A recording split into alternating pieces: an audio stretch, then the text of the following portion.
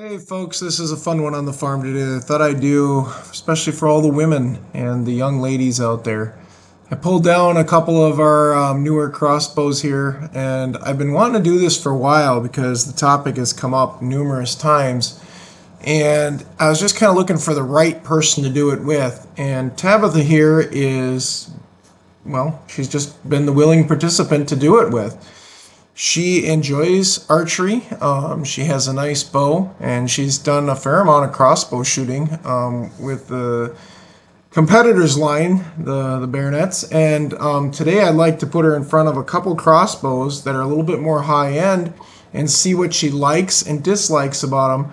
And this is coming from the perspective of somebody that's never worked with these today. As you see, I opened the coffin there on the R26 Raven. And the other one I'm going to put her up against is the Mission. These are substantially better crossbows than what she's been shooting. So she's a 5-year shooter here. So she's been doing this now for 5 years. She started in her teens, and she's taken several deer with crossbows, and she's into, turkey hunting and a few other things. But she's never had the ability or chance to play with real high-end equipment. She's played with crossbows between about, I'd say, $300 and $900, and she's never had the opportunity to pull out of a coffin, a crossbow over $1,000, and of different companies too, and kind of go side by side, head to head, and see what she thinks. So one of the questions I get when I help out the 4-Hers and stuff, especially those that are interested in crossbows, is, what can a woman shoot, and what can they shoot comfortably? And here you've got a person, that's pushing a little over 5 feet, weighing 100-some pounds, and got pretty good muscle on her. But what can she shoot? And I can tell you that the crossbows she's been shooting, she's not been as happy with because they're wide in the front, they're longer crossbows, and they tend to be a little forward heavy on it. So I wanted her to try these because these are very similar in a couple regards, and I thought it'd be interesting to see how she does with them. Now, the companies make other crossbows than this, don't get me wrong, so I could have picked different ones. But the R26 I wanted to pick because of its axle for her, and I wanted to pick the Sub 1 XR from Mission. These are two very, very good companies. I mean, basically, you're dealing with a Matthews company and a Raven company. And although the bows, these crossbows act a little differently, they're still somewhat similar. They're both more small, compact, 400 feet per second bows. I'm going to give you what I've got for specs, not the book specs. I'm a little over 30 inches on the Missions Sub 1 XR, and we're pushing just shy of 25.5 on that Raven R26. And then when you start looking at, the width, you can see there's a difference too. So right now, neither one of these are cocked, so we're going to use that as kind of a standard.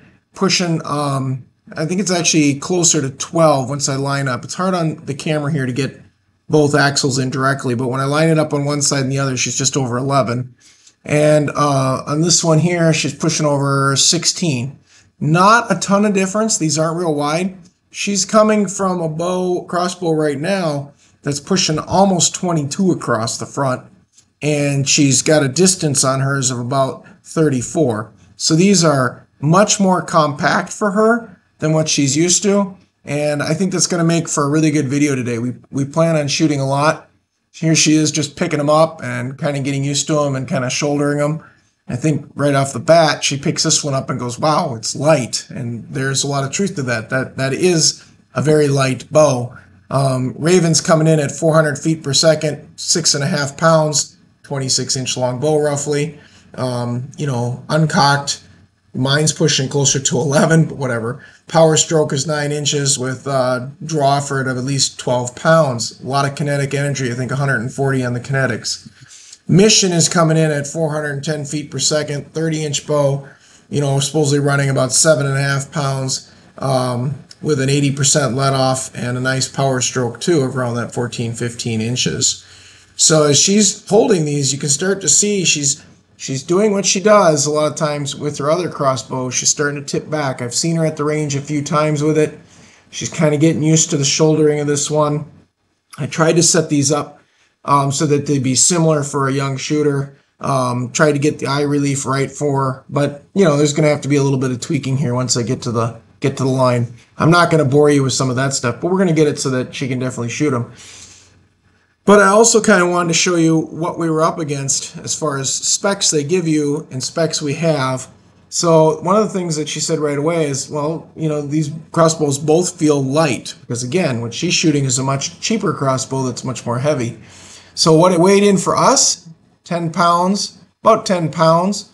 And you remember it's got its quiver holder on there. It's got some dampeners on it. And this one does have the retraction system that you can add on to it for the mission. Ravens comes built in for cocking right into the bow, so you can't take it off, and it's reading 8.3. So again, that's how these are weighing for us, with, you know, no quivers and bolts or arrows, whatever you want to call them. Not getting into that argument. They're both shooting about the same distance, same length. The Raven's got a little larger knock on the back of it that's specially designed for it, versus the standard mission bolt there. And again, I'm using factory bolts for this with her. I'm not trying to screw her up and, you know, put something fancy on one versus another. I really wanted her to just start by getting used to the cocking devices. And you can see right off the bat, she's, you know, shot crossbows before, so she's used to figuring them out. She's just figuring this one out.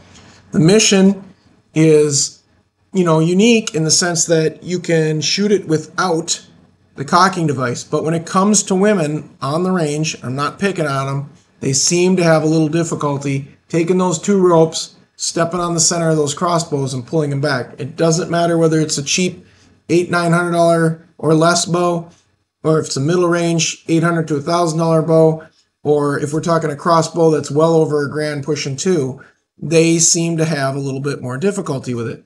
So I set this in motion with both of them using the crank, and I kind of wanted her to see what she liked and didn't like with them. So here she goes. She's using the Matthews first. This particular setup, she's just kind of getting used to. She's looking for a foothold here. She's not used to how these sit on the ground. Remember the cheaper bows that she's used to and normally have like a foot bell at the bottom of them, and she's just not used to putting her feet in the area of what some would call the danger zone. But she's figuring it out, and I'm letting her just kind of struggle through this a little bit. I want her to not make a mistake, so I'm there to make sure she doesn't break a very expensive crossbow. But yet at the same point in time, I want her to just kind of struggle through it and see how she does. Sometimes that's the only way you can learn the equipment. Unfortunately, when you go to the store to buy one of these, let's say you walked into a fleet farm to pick out a Raven, you know, you don't really get to shoot it. And that's what makes it difficult. These kind of bows, you know, I'd highly recommend when you're working with a crossbow like this, go to a decent shop, you know, where you can actually, you know, have the guys kind of fit it to you and put the scope at the right spot and let you go to the range and shoot it. Don't buy these things in just an over-the-counter place, because there's a huge difference when you start feeling them and working with them. Again, here she's just figuring out, you know, the handle. She's being a little cautious. She doesn't want the thing to decock on her and spin in the face and hit her, and that's fine. She's doing it right. She's figuring out the navigation of this system, which, again, for me, when I take one out like this, I'm gonna hand draw it. But again, that's really not an option for a lot of these. Now, this Matthews Mission Sub 1 XR, she might actually be able to pull back. It's got an 80% let off on it, which is fantastic. But I'm betting she'd be close on it, and she wouldn't be able to do it. So, you know, it's one of those kind of deals. And so I'm working on getting stuff done here the best I can with the camera and staying on her. But I can tell that she's just kind of trying to figure it out. But she gets it cocked, and there's going to be a lot more cocking today. We're gonna shoot quite a bit. So she picks up the handle there, and I think she's ready on this one to go out. So we're going to switch gears and get out onto the range here. We're going to set up at about 50 yards. We're going to start long, and we're going to start deep, okay? You know, these in this price range, these crossbows are meant to do the distance. You know, Mission puts out there, it'll hit 100 yards. I can tell you I've done it. And obviously being a sub 1, supposed to be, you know, 1 inch. or less. And, you know, fair, it can do it. And the Raven's the same way. These are supposed to be very accurate, expensive crossbows. So we're going to push it out to the 50-yard mark. We're going to let her take some wax at it. We're going to shoot some groups of 3. Each time she's going to, you know, cock the bow herself. We'll even play around a little bit with some, you know, decocking just so she can get the feel of it. She's handling it quite well. Safety-wise, she's making, you know, herself sit on a bunch of sandbags there and really be stable and feel comfortable about shooting it. We're going to take another shot here. She's going to just keep going with it, but before she takes that shot, I wanted to film some of her table cocking. You know, sometimes when you're in, you know, like a ground blind or you're in a deer stand up top, if you ever do, you know, need to cock these bows, you might not be pointing them down. I find that cocking a bow on a table, especially a crossbow, obviously, is a little bit more tricky. So I wanted to try it. I wanted to kind of get the feel of it. Again, this one is removable, so you don't have to have it on there. But it's a little different to work with. It's I hate to say it in some regards, it's a little bit bulky. But again, you could just cock it back. You're ready to go hunting. Pop the thing off the bottom. Go out in the field with it off, and then if you have any difficulties out there, struggle through with the foot and hand pull version. Notice how she's picking it up a little bit there just to get a little muscle to get that thing back. But, you know, she's not breaking a sweat. You know, she's for a teenager of her age and caliber right now, she's easily getting it in. So here she's getting a little quicker at backing it off and getting it off. I think she's just takes time to get used to. By the time she does this 20-25 times today and really gets a feel of these and gets shooting them, I think she'll be a lot faster at it. But again, I'm just trying to make it, you know, at least realistic for her as to how it would be. And that's why I'm not stepping in and helping her. I'm just kind of letting her fuddle through it. She's figuring it out. You have to keep your button on the bottom of this thing because it's kind of retractor style. When you let it go, it just sucks the little devils right in. But she's getting it. She's got it nice and stable again. She's getting back down on the bench. We're going to let another bolt here fly. And then once we get a few of these down range, we're shooting groups of 3. I'll go down and show you how it's grouping. Now again, this is 50 yards. Temperature out right now is probably about 40 degrees in the range. And there's no wind because it's indoors. It's just not heated. She's pushing 50 yards. And she's doing a good job for the first time on these crossbows. But again, we're not going for perfect accuracy. We're just going for groups with her and kind of see how she does. And remember, this is not sighted particularly for her. I've been on these crossbows for the last few months, so they're much more sighted for me. So you're going to see that here. So there, she got it done. She fired another bolt off. I think right now she's got 3 down range at this point when we were filming. So we're gonna just make sure that crossbow's steady and stable down there, and we're gonna walk our way down here. Get her butt down here and see how she did. When we get down here a ways, we're gonna be shooting into our yellow, morel target, just because we know it can stop that kind of bolt. Yeah, this is a nice group. Again, this is Lily only her, 3rd and 4th time here pulling this crossbow, and that's a nice group for 50 yards for me. Anytime you take a woman who's a brand new shooter on a crossbow and you get a group like that, that's workable. Back into the shop here, we're switching gears, and I've handed her the Raven. They're R26.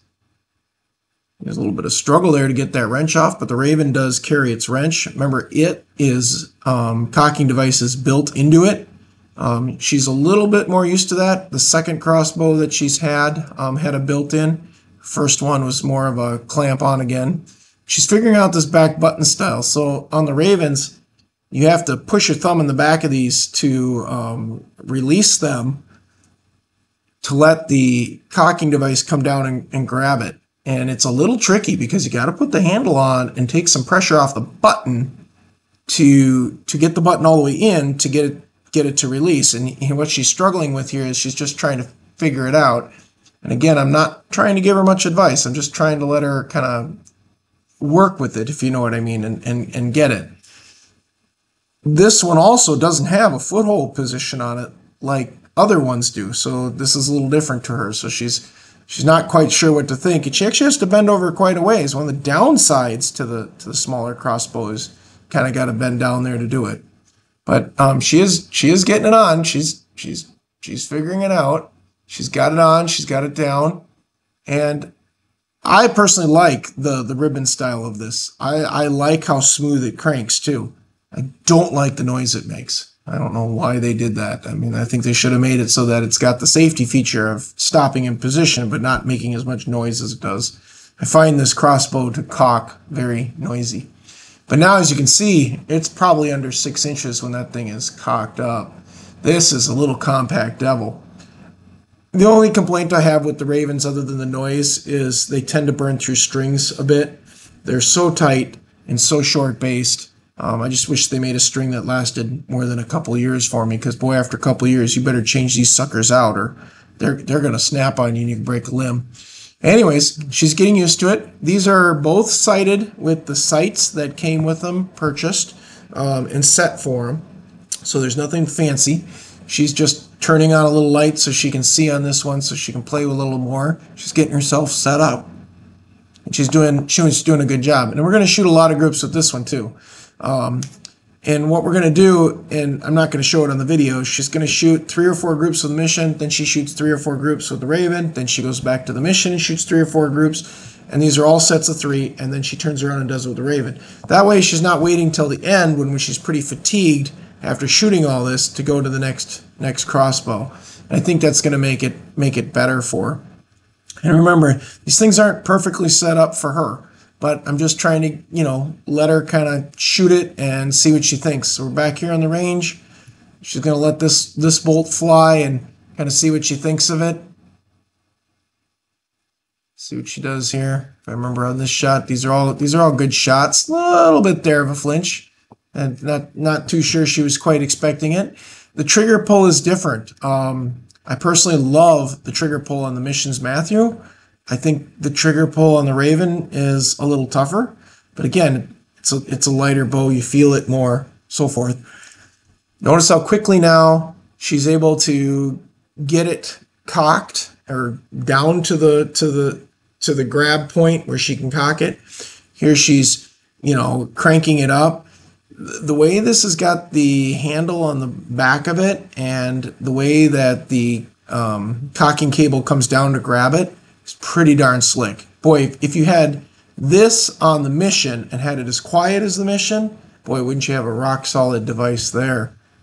So I'm going to have her put another one in here, and again, she's just going to keep launching these. One thing I noticed with this too is she struggles a little bit to get those knocks to just kind of click in. They do have to click. They have to actually physically click in place. But she gets it. Again, she figures it out pretty quick. She gets her hands into position. She gets on target, and she's letting it fly pretty decent.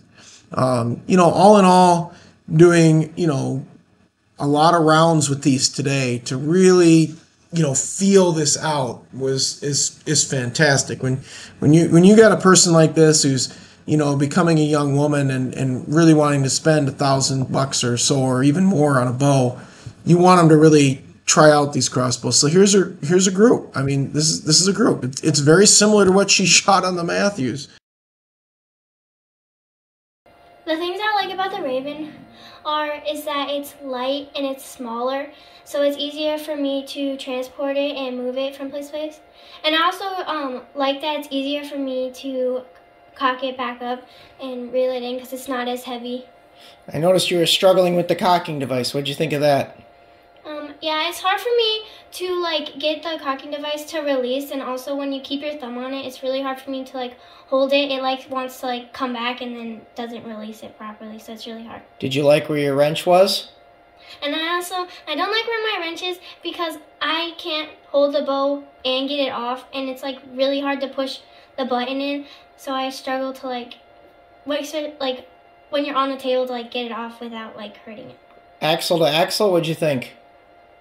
I think it's really neat how it's really small, and it's also like it fits on my table better, and it's so much better for me, especially like when I'm trying to like walk through small spaces because I don't hit it as much on things. Sure. So when you're in the turkey blind, it makes it easier for you. But you're also a small shooter, Yeah. right?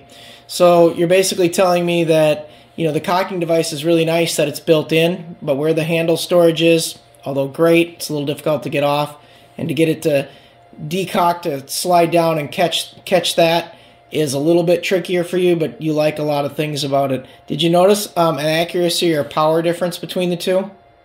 No. Great. All right, what'd you like about the mission? I like about the mission is that when you, like, once I start to reel up the boat, it's really, really quiet. And Yeah, there's no clicking sound like there is in the Raven. That would be annoying if you had to take another shot, wouldn't it? Yes. Yeah. And did you like the fact that that cocking device can come off and you can do a pull method by hand? yeah, I do like that, especially also, like, if it ever fails, I don't have that stress that I'm done hunting because that's all I have on the boat. Correct, I get that. What did you think about the axle to axle? It's really bulky. I think it's like hard to get on the table and stuff, and it's like, well, it's hard to like also like when I'm walking with it just in general. It's very like big and awkward to carry from place to place. And that's a smaller crossbow than some that are made. Now you were shooting before. What were you shooting before? An Avenger. An Avenger. So you're in the Barrett line, and that thing was big and bulky too, wasn't it? Yeah. Compared to that, how was the mission? I'd say the mission is really good compared to that. I like the mission better because like when I had mine, when it was out farther. Yeah, So, the axis between those cams was way out there. It was really wide, wasn't it? Yeah. But this is still this particular mission, you know, is still more than obviously a little micro like that one. Yes. So for that small shooter, you'd still prefer that one. But then this one was quieter. What did you think about the power of both of them? I would say they were both really good, and they're both like really fun to shoot. Good. Now they both came with the standard scopes on that the company sells them with. What did you think of that? I like that scope better. I think it's easier to see through that scope. This scope, I always have to turn my lights on, otherwise like I can't get a clear vision, so. Okay, so that's just a difference in scopes. And you measured them up. Obviously, the smaller one's going to fit you better, you know, with your strength and stuff. But as far as accuracy, how'd you shoot them both? I both shot them about the same. I was both just a little high of the bullseye where I was shooting them. Oh, good job. So right now, if you had to buy one, which one would you buy? The Raven. Yeah, well, that's fine. It fits you better. And I think that might work for a lot of women, which is, again, why I thought it would be good to compare these two, since we've got the ability for you to shoot them for a while and you to get out and hunt with them. So what's the next hunt that you're on with, going to be with the Raven? I'm going to do the spring turkey hunt. Awesome. Well, I hope you the best of luck on that and good success. And let's hope that little Raven does it for you. And, you know, it's fun putting on a video with you, Tabitha. Thanks.